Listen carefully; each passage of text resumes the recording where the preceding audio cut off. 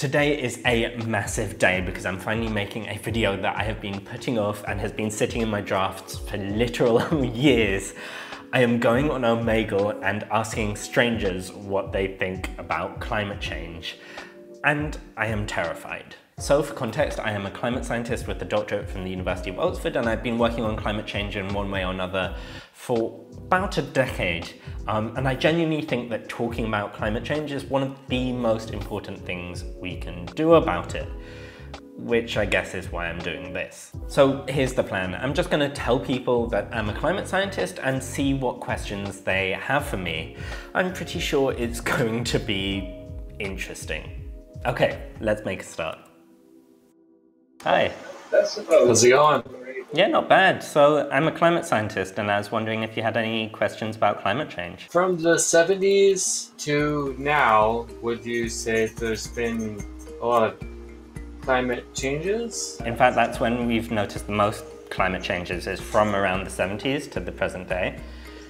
So the world has heated up on average. We've noticed changes in rainfall patterns. We've noticed changes in ocean acidification, in sea level rise, extreme weather events. Yeah, a whole bunch of things. How does the sun affect climate change and stuff? And yeah, this is a really big question, and climate scientists of course want to check whether the sun is causing the changes we're seeing. So we measure what's going on with the sun directly, and we see that it's not changing in a way that can explain really what we're seeing happen. But also a lot of the other changes we see, they match what you'd expect for a greenhouse gas change, and they don't really match what you'd expect for change in the amount of radiation coming in from the sun, because those two things have a very different physical signature, and that was actually a part of my research. Really? Very interesting. Okay, great. Let's see who's next. When are we going to die, bro? Well, straight in there with the serious stuff. Hell yeah. I hope no time soon, right? So, I mean, what climate change is going to do, it's not going to like explode the planet, thankfully. Implodes. I found it. I found the loophole. It implodes, it doesn't explode. What's a climate scientist? So I'm a scientist who tries to understand climate change.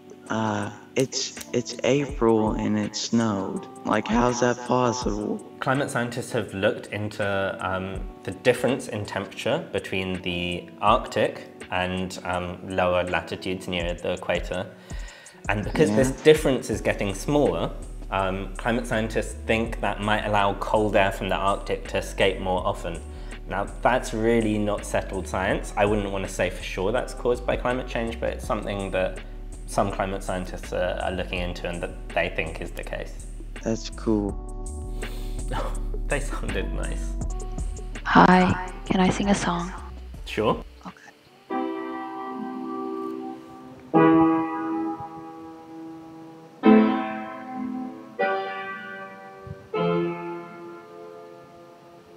I know you're somewhere out there, somewhere far away. I want you back. Why is summer here in the Philippines is not exactly like hot anymore? It's more like a rainy season. So of course the thing we like talk about the most when we talk about climate change is everything getting hotter, but it is also, you know, distorting the weather patterns we get. And one of the ways it's doing that is, changing monsoon rains, changing when they come and exactly where they come. And that can really affect, obviously, some parts of the world and like places where farmers can just find it really difficult to plan because they don't know when to expect the rains anymore. Oh, yeah, but thank you. I feel slightly like she was being sarcastic. Do you have any questions about climate change? Birmingham. That's not a question about climate change. Because if I go to Birmingham, I'm going to be burning him. And if I pull up in a minute, you're going to be serving him. I think we might not have been on the same wavelength. Hi, so I'm a climate scientist and I was wondering if you had any climate change questions. Yeah, I heard that the glaciers are melting soon. So is it real? Yeah, that's true. Yeah, glaciers around the world have been observed to be melting, yeah, because of rising temperatures. So what should we do to avoid that? So what we need to do to stop the world heating up is to stop burning fossil fuels like coal, gas, oil, and move to sources of energy which don't emit these harmful gases. Yeah, but the day by day the populations are getting increased, so everyone is buying new cars, new vehicles. At the same time, we have to leave less carbon footprint.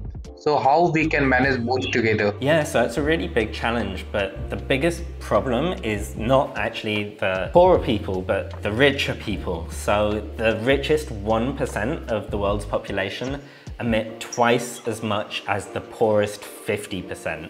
Thanks a lot. Thank you. Have a nice day. Bye-bye. You too, bye. Walking to the moon.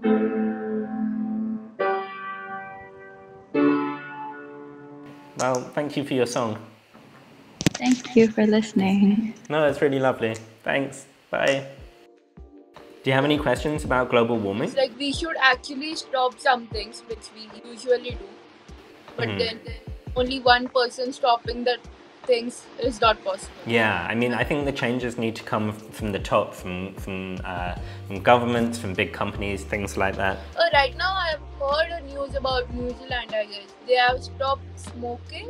The new generation is like smoke free and all something. Yeah, so I guess changes can happen really quickly when society decides to actually do them. Okay. Bye. So the hotter it gets, the more cloud should form, right? And the more light should get reflected back again. Yeah, so this is something that I actually just made a video about exactly this topic about what's called the cloud feedbacks. So a feedback is whether something like makes the global warming better or makes the global warming even more extreme. And I would say it's still really uncertain. Clouds are really hard to work out what's going on, but overall the picture looks like clouds are making things worse, not better. Okay, that's very good to know. Thank you so much. Hi, I'm a climate scientist. Do you have any questions about climate change? Rude. Yo, bro. Hey. What is the main major problem that causes global warming? So global warming is caused mainly by greenhouse gases, and the most important greenhouse gas that is causing it is actually methane is number 2. Number 1 is carbon dioxide. Okay, bro, actually my food order is outside my home, so okay, well go eat your dinner. It was nice, bro. I think that might have actually set a record for the quickest I've ever clarified someone's climate confusion. Yeah, do you have any questions about climate change? Oh, I'm actually an indigenous person. Oh, wow. So, how long do you give the planet? If we keep on emitting more and more, then the amount we could heat the planet up by the end of the century would cause huge rises in extreme weather events, places where like people and ecosystems which used to thrive can't live anymore. So yeah, if we follow the worst case scenarios, we could be in for a lot of trouble by the end of this century. Life will survive climate change. You know, it's gonna mess around with the planet. It's gonna make things a lot harder. It will eventually adapt, right?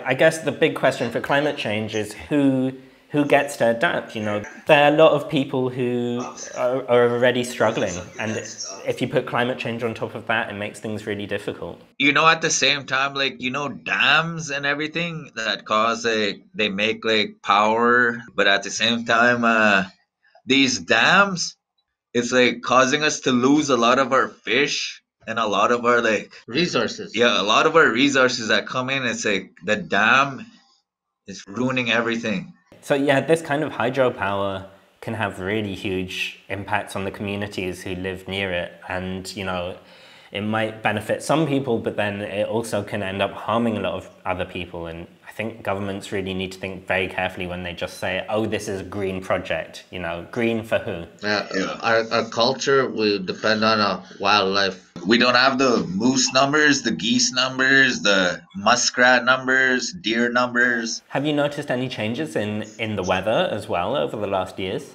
our winters don't get as much snow as before. And do you feel like when governments talk about climate change, they don't think enough about indigenous communities?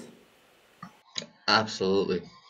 I think it's more they don't look at climate change as a whole. Like there's so many like people who relate to this issue that we're facing with climate change. And you think it's just looked at the moment in a way which is kind of too narrow, that doesn't take account of all these different people? Pretty much how I feel, yeah.